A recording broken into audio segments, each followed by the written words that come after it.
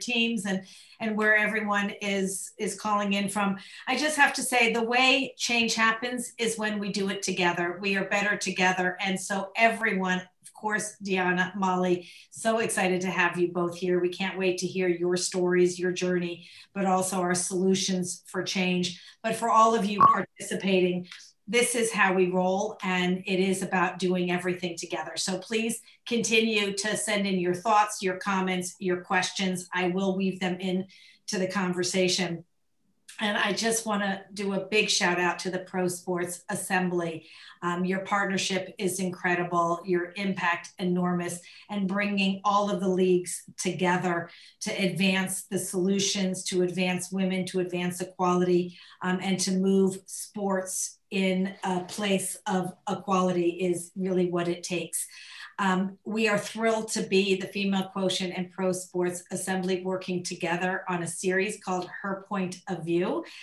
Very exciting, so tune in for a continuation of our series.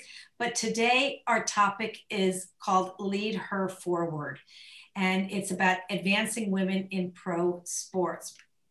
One of the things we talk a lot about is if you can't see her, you can't be her, and bringing visibility to women in sports, not just on the field, but off the field, in the business of sports. And today we have two incredible women that I can't wait to get to know better. And already we were chatting away and spending time together, and that's really what it takes. So thrilled to have you, Dionna and Molly, joining us. So welcome. Thank you. Thank you for having us. Yeah, thank you very much. Very exciting. So if each of you, Dionna, let's start with you. Tell everyone who you are, what you do, and let's already go off script. Tell me, like, if you have, as a woman in sports, did you have that aha moment where you felt alone or invisible or needing to climb this ladder with challenges? Yeah. That moment. Yeah, so I serve as the Chief Revenue Officer for the Houston Dynamo Dash and BBVA Stadium of the MLS and NWSL. In terms of feeling invisible, I'm a hard person to feel invisible. I'm pretty loud, and people who know me, it's really hard for me to stay back and sort of be quiet. I think the moments where I had an aha was, being a person that grew up as a tomboy, always in the circles with the boys, sort of being a girl's guy, I guess, in terms of category of characteristics of my personality, getting into the sports world, realizing that all of a sudden being a girl put me on the outside of that circle, and feeling that sense of like belonging. Like, we have a lot in common. Why am I not invited? Why am I not a part of sort of the boys group that was hanging out socially? And I would say that was sort of my aha, was that this industry is so powerful. The power of relationships is sort of the thing that drives you forward. And if there's a barrier as a girl or as a woman, that you have a natural barrier from gender to have those relationships, then you have to break through. And that was a realization that I had to start to get creative to start to build those relationships and those connections with my male counterparts early on. Perfect. So we're going to get to how you broke through, because we all want to know how you did that. Molly, hey, how about you? Well, good afternoon. Thank you so much for having me. So Molly Wurdack-Folt, I serve as the Vice President of Partnership Activation for Olympia Entertainment, and Olympia Entertainment encompasses the Detroit Red Wings, the Detroit Tigers, and a number of other sort of owned and operated properties surrounding the entertainment side of our business as well. I would say that, my sort of realization, that eye-opening moment, was maybe a little bit later on in life from what Dionna had alluded to. It was maybe sort of when I was in college. I was a collegiate athlete, and being in and around the athletic department, there were very few women who were part of that circle. And then following my undergrad career, when I went on to get my MBA and my MSA, my MBA program, I was one of 4 women in the entire program. And so it was evident that we were just, even starting out, even you know, going and continuing your education. There just were not a lot of women who were pursuing that opportunity, which obviously affects later on down the line, right? How many people get into the business? How many people are promoted and promoted and have opportunities to elevate to the C-suite? So similar to what you had said initially, Shelley, you know, seeing is believing, and it was hard to not see women in those roles that early on. What sport did you play? I was a lacrosse player. I actually would have guessed that. I should have gone with that. That is amazing. Okay, so let's go back to what Dionna, you said with some of the challenges and not feeling welcome in the boys club. How did you rise the ranks? How did you get past that and create your own feeling of belonging? Put yourself in there and make it work. Yeah, you know, I think it was, again, it goes back to the socialness of this industry. There's a lot of social, there's a lot of connections, there's a lot of extracurricular activities. And I think that the relationship building, the connections are happening in those moments. And those relationships of those individuals are then helping each other and pushing each other forward.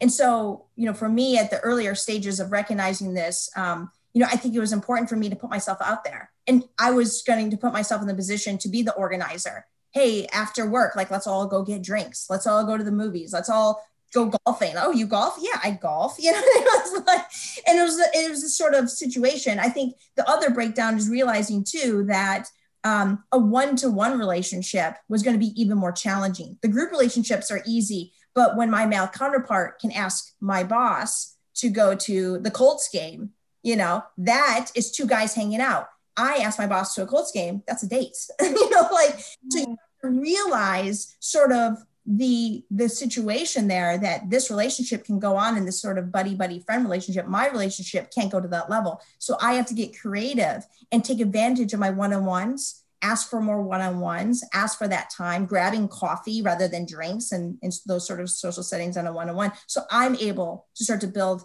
sort of my brand with them and sort of enact them as a sponsor and a mentor for me. And they start to see themselves and me, even though we don't look the same. That's a very interesting distinction. You ask a man asks his boss to go to a Colt game. It's a buddy system and, you know, time to spend together. You ask the boss and it feels like a date. That is a very interesting twist and very true. Unfortunately, we need to fix that. Molly, what about you? So I think I'm probably very similar in personality to Dionna. I try to, you know, I'll bulldoze my way in. Like, I try not to let too many things kind of get in my way and try to overcome as many obstacles. I've sort of always taken the approach that I just want to change the narrative about encouraging women to not look at these things as obstacles or challenges, right? But understanding that we have a voice, our voice matters, our opinion matters, our vantage point matters. And so having the confidence to engage in those discussions, you know, participate in the activities like Dionna was talking about. Don't be afraid. Maybe you're not the best golfer, but by gosh, go out and golf. Oh. You deserve to be there just like somebody else does, just like your male counterparts do. I struggle with that. I don't know if my counterpart on the sales side is listening, but I struggle with that, you know, being very candid. Sometimes he'll be like, hey, we're going to go with this client and golf. And I'm like, okay, I golf, but I'm not a great golfer. So, but like having the confidence to go, because the reality is it doesn't really matter how good of a golfer you are. It's about the connections that you're making during that time. And that's what matters. So I guess I just circle back to the whole point about adjusting your vantage point, taking a look at it differently. Don't look at it as an obstacle or a challenge. Look at it as an opportunity, really.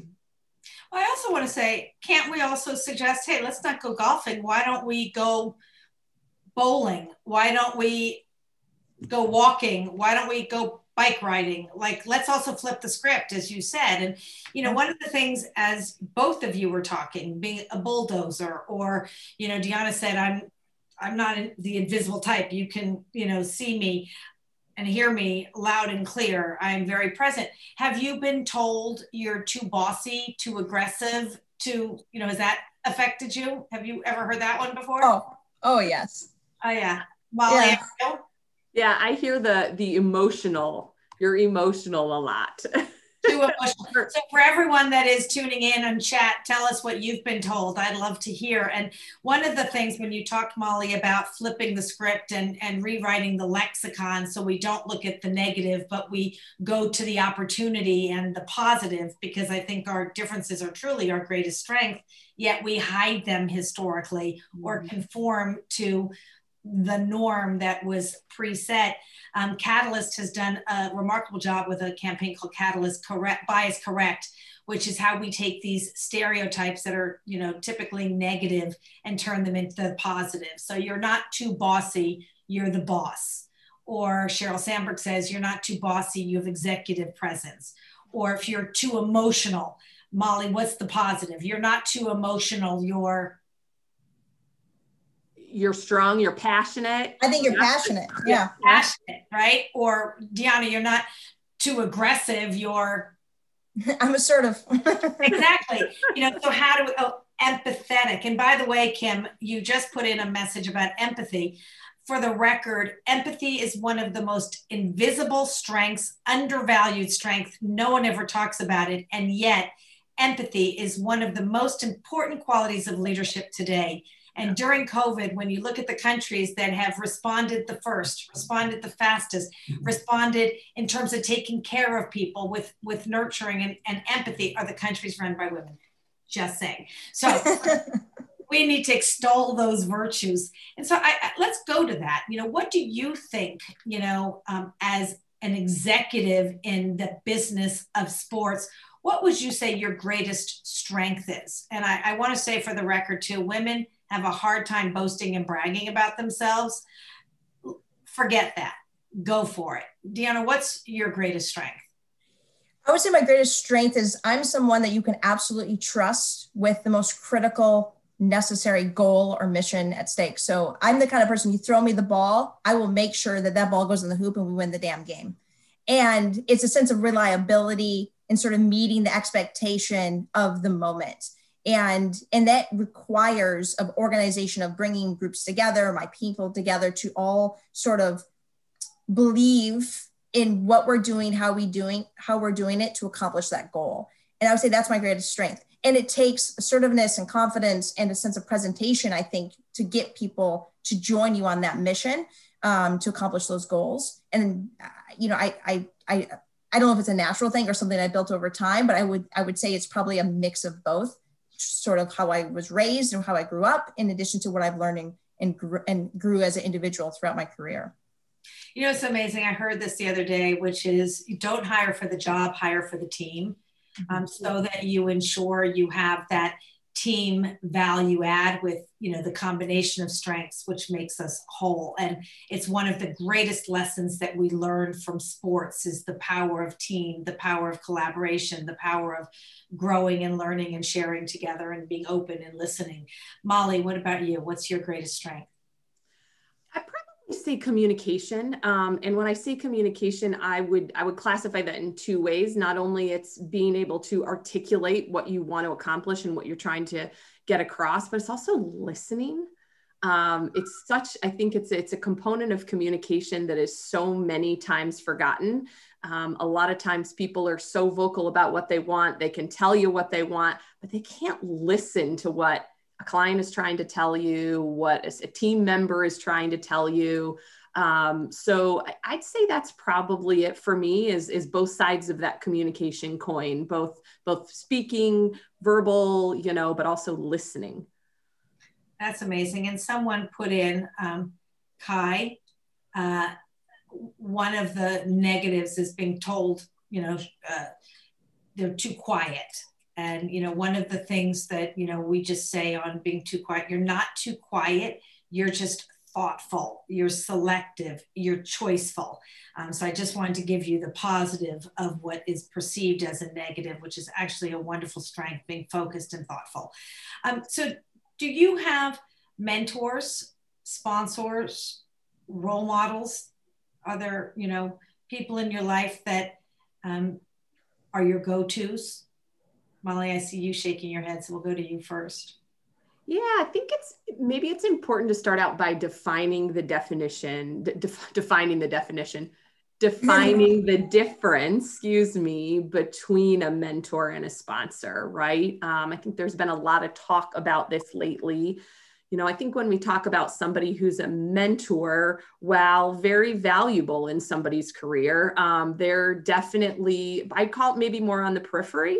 So they're advising mentees, they're working with them, but it's maybe a bit more surface level, where I would say somebody who is a sponsor is really vested in you. They advocate for their proteges. They want to see upward movement and professional development for those that they're working with. So yes, I would say I have had both in my career. I'll just speak, I guess, from a sponsor's perspective. I had a previous boss, who I had an opportunity to work for 8 years, and he was an unbelievable sponsor of mine. He was truly invested in who I was, both personally and professionally. He was invested in my family, which is important, right? He knows my kids, he knows my husband, but he also knows what makes me tick at work. He knows where the areas are that I need to improve upon at work, and helping me make those adjustments in my career so that I ultimately have the opportunity to grow, evolve, and progress over my time working for him. So I feel really fortunate that I have had him as a sponsor. And he was your sponsor. Did you seek him out, or he picked you and pulled you up? It's a good question. Our relationship just sort of started to evolve over time. And I would not say that I was proactive in saying, will you be my sponsor? So it probably was just a natural evolution. So probably a little bit of both, I would say. And for you, because you, I'm sure, are approached by so many people to mentor them or sponsor them. And there is, of course, a big difference. But what does it take for you to say yes to someone? I think for me, it's somebody who's truly vested in the advice and the relationship that they're about to enter, right? We have so many things going on in our professional and our personal lives that it's important that when I start to work with somebody that they don't just want to, hey, can you help me get a job, right? That's not what it's about. There's a young woman who I have started to have a monthly dialogue with. Hope maybe she's on the call. I don't know. And I think she's amazing. She works at Cincinnati FC, and she remembers stuff we talked about from the previous call. She knows about what's going on in my business. And that shows me that she is so invested in the relationship, which makes me want to be more invested in the relationship, right? So I think that sort of operating at a deeper level goes both ways. It's not just from the sponsor, but it's also from the sponsee, I guess, for lack of a better term. The asker. Asker, there you go. Call it what it is. Dionna, what about you? Yeah, I definitely have had mentors and sponsors, and I would even include supporters, along my career. I would say my leaders, the direct individuals that I reported up to, were more than just a leader or coach. They were sponsors and mentors of me, and continue to be. And so the relationship, as Molly even explained, it's an evolution. It evolves over time. And it's beyond sort of okay, here's your job, and this is what my expectations are for you, run and go do this. It became more one-on-one and developing. And that started early on. And I think the leaders that I had at the very beginning of my career sort of set that foundation, that was the expectation from all the leaders. And so when I was seeking new opportunities, or new opportunities were coming to me, the leader and who I was working for, they had to sort of come with that title of mentor and sponsor at the same time. I thought that was extremely important, and that relationship would extend beyond the time that we would work together. And I thought that was really important. In addition to that, people I've worked with have gone into other areas, have become, sponsors of mine as well as supporters. And it really has taken a village to help develop the person I am. And I think that's both on the personal side as well as the professional side. My mom, my sister, my aunts have all been extremely supportive of me, and knowing that I have that support allows me to continue to pursue forward, and allows me to then listen and be more open to the feedback I would get from my mentors and my sponsors. From a mentor, like mentoring other people piece, absolutely. I find myself in positions all the time where I'm having one-on-one conversations. I have, during COVID specifically, I've been extremely open to these conversations, and I've had over like 80 one-on-ones with people that I've started tracking them that don't even work for me, because I want to be accessible and I want to be open. And where that evolves from there, I put that onus on them and what you need from me, and let's start to define that together. But I want to make sure that you're invested. How bad do you want and seek the next level? And how much do you value maybe my voice to it? And I will allow you to make that determination on whether or not how much you would like my involvement and my assistance throughout that process. Well, you use the word value, and I do think it's a value exchange. It's not a vacuous ask. It is a value exchange. A question coming in about ageism. So we talk a lot about bias barriers, the gender barriers, the race barriers. One of the ones that we never talk about is ageism. And so the question is, do you think that ageism is a bigger problem for women in sports than men?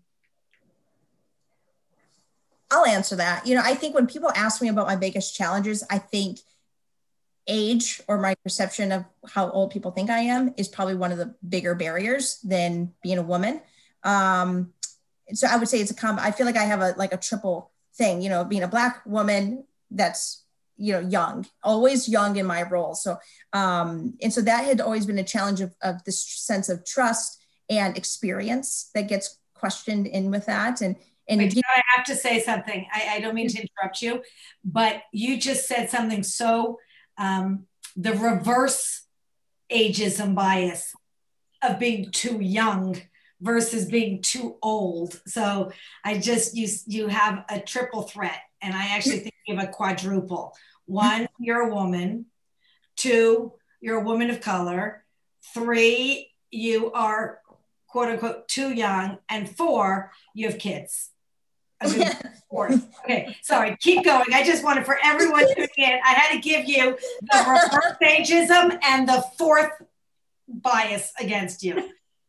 Well, the interesting thing is the kids solidify that I have experience as being an adult. So actually my kids have become the card. Oh, you have kids? Oh, then you must be more experienced as a human than you're not. And so, so I feel like, young in my role has been a little bit of a challenge, and a sense of trust and experience comes into that. So I really have to display sort of my experience and the breadth of my experience, regardless of how long I've been in this role. But technically, I mean, the sports industry is a young industry. Yeah. It's an extremely young industry. And ageism on the other side, no, clearly I've not experienced it, but because this is a young industry, I can see that being a challenge for individuals. And it all depends on stage of life and position, and where they're ready for in terms of maybe their past experiences too. It can be a massive barrier and challenge.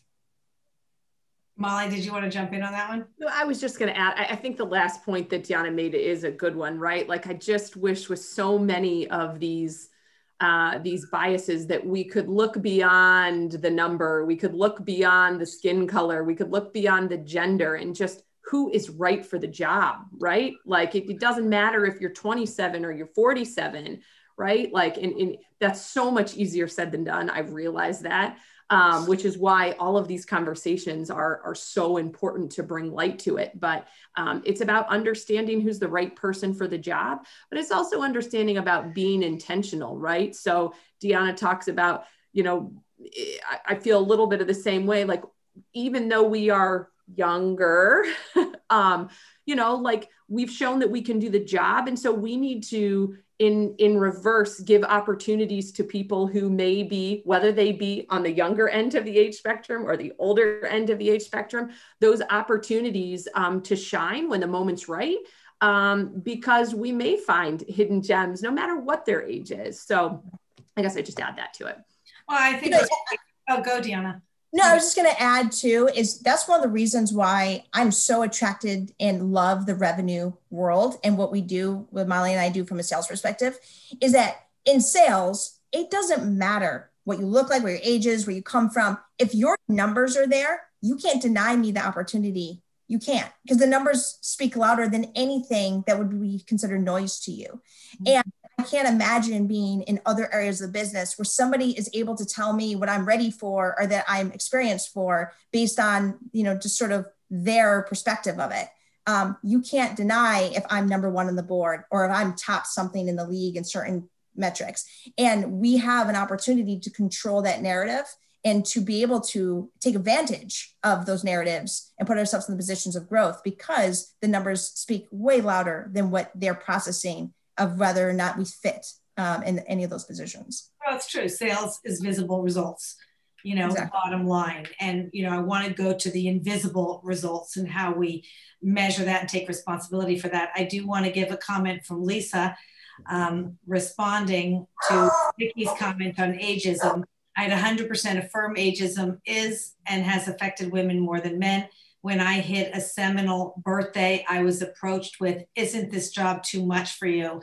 and had departments I ran for 11 years removed so I could, quote unquote, relax. So that's why I was laughing when you talked about the reverse ageism. Just to level set here, this is the first time in history we have 5 generations in the workplace. Gen Z coming in, traditionalists moving out, but retiring later. We need what I call mentorship in the moment, where it's not just about wisdom from top down or bottom up. It's about wisdom that we share all around. There is so much learning that we all can gain from one another if, as Molly said, we open our minds, we open our hearts, and we open our ears and listen and learn. That's where stretch and growth comes from. So let's get right to the heart of the matter, since this is really about, pushing us forward. Why? Because we all are amazing. What's the biggest challenge today with women in sports? What do you see the biggest challenge being? It's a big question. I know. That's why I'm pausing to see who wants to go with this one first, because I think for us to start impacting change, we also have to uncover the low-hanging fruit, like the buckets. What do you think our greatest challenge today is? The challenges are so many of them, and we're tackling them in so many different angles, and everybody is sort of addressing them. And the hard part is the challenges aren't defined by us. They're defined by the person on the other end.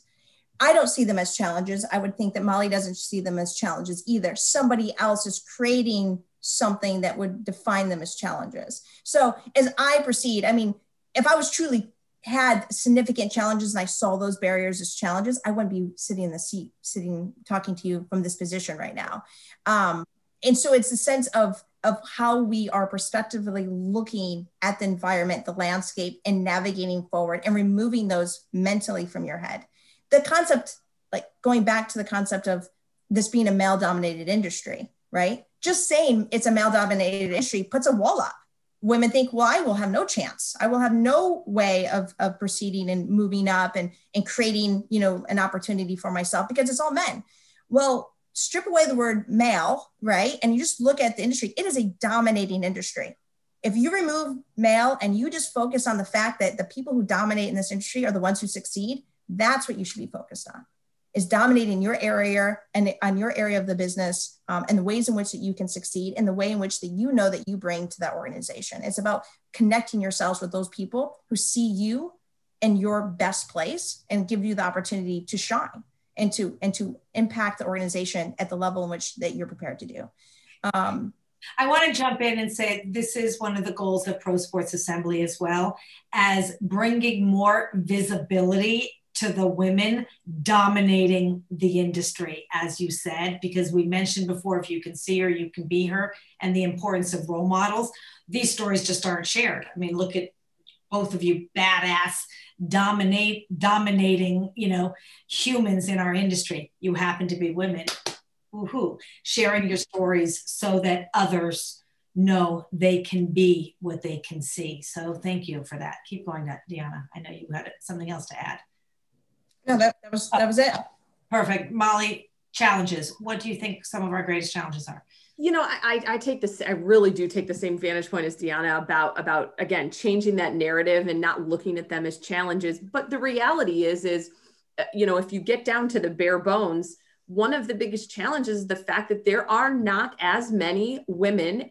Frankly, it's not just women, it's underrepresented groups in leadership positions across our industry. And that's just a fact, right? You know, so again, you know, Shelley, to your point, bringing awareness to this issue, talking about it, advocating for underrepresented groups, and making sure that we're being intentional. We are, you know, I think maybe we'll get to this a little bit later, but like really being cognizant about how we change that moving forward, because it's one thing to sit here and just talk about it, but how do we take actionable steps in order to make impact and change moving forward? Okay, so let's go there now. Let's go to the actionable steps, but I do want to ask a very important question that Rocky, I'm going to try this, Rocky Egwisquicha? I don't know, but it is Rocky. So thank you for, she says very close. Put it phonetically so I can get it right. I want to get it right for you. But your question is a very important one, Rocky, which says, do you see equity in pay for women in sports as a challenge? So before we move on to the solutions, I'd love to put that one out. Oh, Egwisquicha. Okay, I hope I got that right, Rocky. But your question, what do you say about pay equity? I would say pay equity is a challenge, and the biggest challenge is that there isn't transparency across the board on what people are making, right? And so that's one thing about our industry is everything is hush hush, everything is sort of negotiated at a one-to-one level. I think there's a range that people are paid, but why they're paid what they're paid or what they're paid, ultimately you don't know. You know, often in our situations, and I would say just prospectively for my own, I'm making assumptions of what I think my counterparts are making. Now, I will say I've had a moment where it was uncovered to me because I was put in a position where I had to take a lead of the people who I was counterparts with. And I was extremely upset, you know, and I navigated the best I could to realize that I was getting paid about $20,000 less than my male counterparts in the same position. Yet I was also doing more in terms of events and everything else. But yet I was the one being put in the position for the promotion, you know? So it was an interesting conversation to have and to uncover that. And the reasons I was told is one, because I was young. I was a sole single woman in a new city and I didn't have kids and I have family, yet they had kids and family, but that's not how we should be paying people. You know what I mean? And it was a terrible excuse, but that was the first time I had actually seen it and experienced it. I kept it in mind as I moved forward. And so it was definitely a clear, but from a sense of challenges, would I not take a position, you know, because of certain pay? Probably not. So I've allowed it. That's the hard part that I probably struggle with myself is that I know what my value is and what I feel like I should be, but here's an opportunity because this is the one place that might give me the opportunity that I'm ready for. And that's the biggest challenge is this sort of negotiation with yourself, knowing your value, but also knowing that the opportunities are slim. How many people are going to trust me with this role, you know, at this stage in this situation? And so I have to negotiate what's best for me and my family and then move forward and continue to build up my worth and my value. And I think that's one of the things that's really challenging. If you're somebody in a position of HR, and the interesting thing for me is HR is generally ran by women in our industry. There's a lot of women leaders in HR. How is this disparity happening? Where is this? Why is this happening? When we have women leaders looking at these things and knowing these things, are they empowered to step up and be advocates for everybody else across the organization and pursuing equity and equality in terms of pay? And I would say that that's a responsibility that we need to look at, but it's gonna take a collective effort. Molly, what do you say about that? Yeah, I think that last point is really strong and really good. You know, the other thing I would just add to it is it's really important. It's proven, I don't have the research in front of me, but it is proven that women tend to ask less for pay increases, for more money when they're going out and seeking a new job. So I think we need to do a better job as women in the business in being confident in what we're worth. So going back to the point that Dionna made, don't be afraid to ask that. Don't be afraid to ask the question about, having 5% more or 10% more or negotiating it however is right for you. But don't be afraid to ask for it, because there is no doubt in my mind that our male counterparts are asking for it. And they're probably asking for it 5-10 times more than what we're asking for.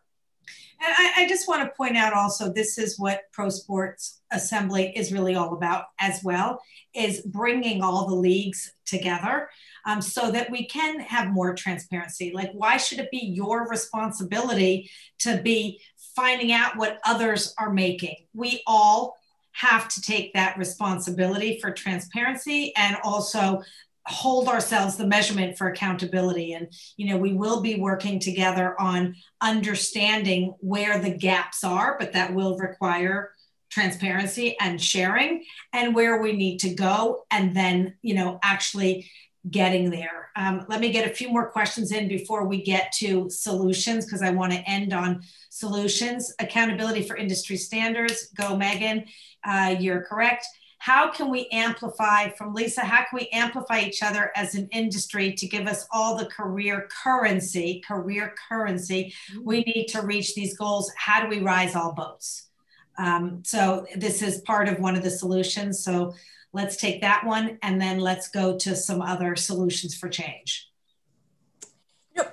For me, it goes back to representation and how we amplify and put ourselves and put each other at the forefront of that representation of those roles and those opportunities. So for me, a great example is, this year, it's been extremely frustrating to get to a C-level position and realizing that there's just not a lot of women in a lot of underrepresented groups in the C-level position. So what I wanted to do is just elevate the fact that there's a lot of women doing some incredible things. And I launched a podcast. And I wanted to share the stories of everyone that I can come across that are breaking barriers or blazing paths in the right direction to sort of start to break down some of these perceptions and these challenges that women have getting there. And so that was one of the actions I took. And the podcast is strictly just to continue to amplify and elevate these profiles. And I hope that people keep sharing them and we share with each other, but we have to create platforms for each other. Nobody's going to build them for us. And also Molly, Aaron, just to support, I think it's Aaron, Ayron.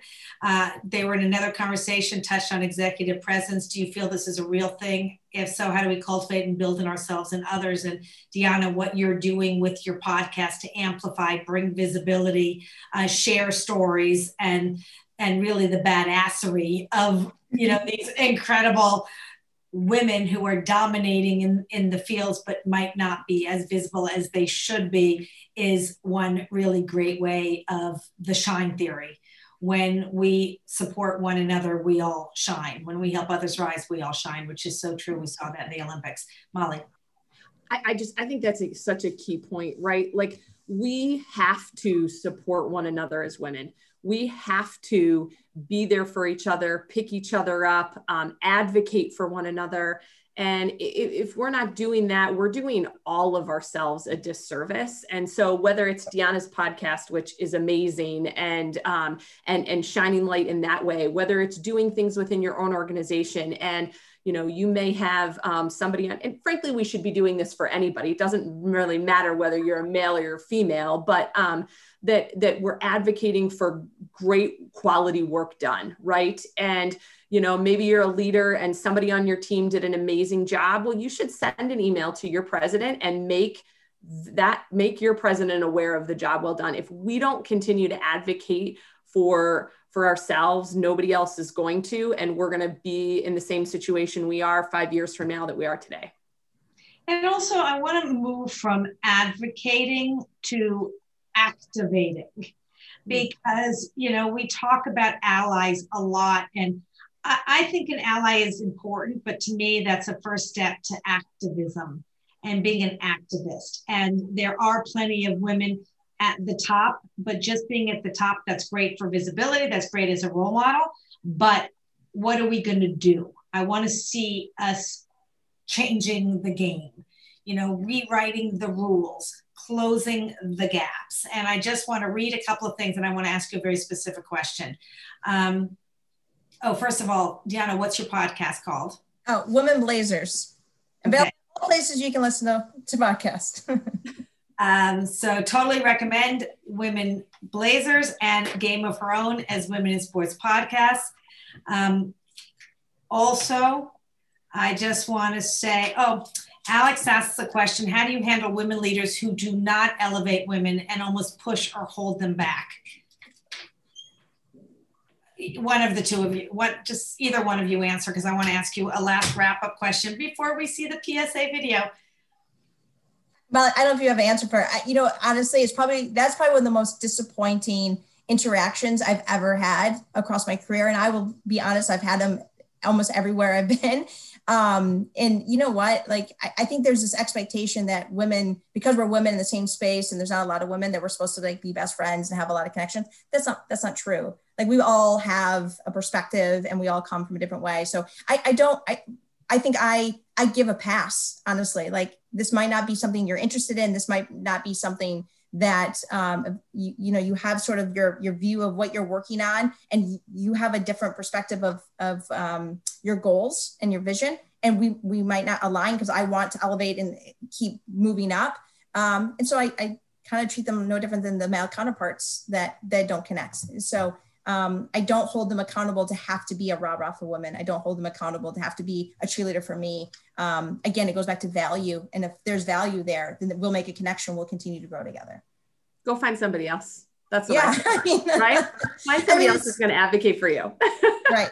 I think there's an expectation, and I think that is just a lot of pressure on each other. We shouldn't have to pressure each other to advocate for each other. If there's a connection, you'll advocate. And you got to build those relationships and see if there's that connection. And don't become that person. I want to wrap with really the actions. Both of you are in sales, as we just talked about. And obviously, the more sales, the higher, we can pay more and all of those things. There are two things that become sort of this cyclical challenge. So I want to talk about the opportunity. One is media. Less than 4% of highlight reels feature women in sports. And sales, if we don't have the ticket sales, there's a whole ripple effect. Solutions. Give me a solution. What is a solution for change? Sorry, Shelley, a solution for change around the sales side specifically? Around anything of how we bring more visibility to women in sports and create a more equal world. Sports world. I guess I would look at it maybe in three buckets. I'm going to call this, so lead, listen, and learn. So lead, be the people that you want those coming up in the industry to be like. Lead with respect, lead with humility. If you hear a stereotype, correct it. Because if you don't, you're part of the problem, right? Listen, communicate with one another. Dionna and I were talking about, we were just chatting the other day, by gosh, just talk to one another. Get to know your male and female counterparts deeper than just the surface level in and out of somebody's office, right? So listen, be communicative. And then on the learn side, understand and appreciate that our natural talents are what make us all great, and that women bring something to the table that's different than men, and allow us to have those opportunities to be part of the dialogue and the conversation. So attend diversity, equity, and inclusion trainings. Ask yourself, are you being intentional about decisions you're making around diversity, equity, and inclusion? So those are my three things: lead, listen, and learn. Great. Dionna. Yeah, I would support that. I think, in terms of getting exposure, I think that's a big challenge and something we need to continue to do. And I would say, if you're somebody in a position that has the ability to put women at the forefront, if you're in PR, if you're in the media team, and you get a call about doing an interview, think about who you're asking for those interviews. So often we're going to maybe the main guy on this, employ and encourage the women on your team to step up and be a spokesperson of the organization. To your point in the very beginning, and sort of a thread throughout this whole theme is seeing is believing. And we need to be in positions, if you're positions that allow and create opportunities. If you're hosting a conference and you're thinking about speakers, who are you selecting to be on those panels? Who are you selecting to be on your podcast interviews? Think about sort of being a person who is amplifying those voices and creating the vision of what we want to see in our organization. Just because the numbers are off doesn't mean that we have to present them that way. And that takes a conscious effort, and it takes intentionality to be able to get there. That's a hard word for me, by the way.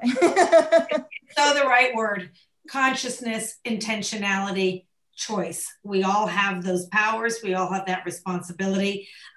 Megan is putting in for everyone in chat, so please look at that, how to connect with Pro Sports Assembly, www.prosportsassembly.org/join, so everyone can see that. And Katrina, I am actually going to end this session with your comments. So thank you, Katrina. Solution ideas. Ready? True collaboration, a collective vision, and a willingness to think differently about the women's sport space. Amen. So true on all of those accounts. Dionna, Molly, thank you so much for sharing your vision, your wisdom, your experiences, your courage. You are inspirational role models for so many of us. Actually, I think for all of us.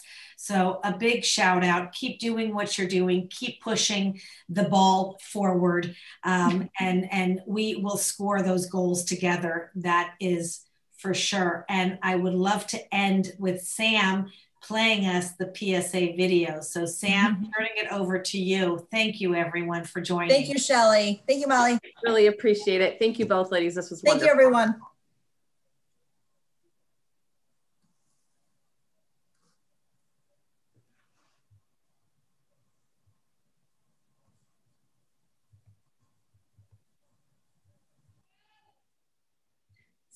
Sam, are we going to play a video?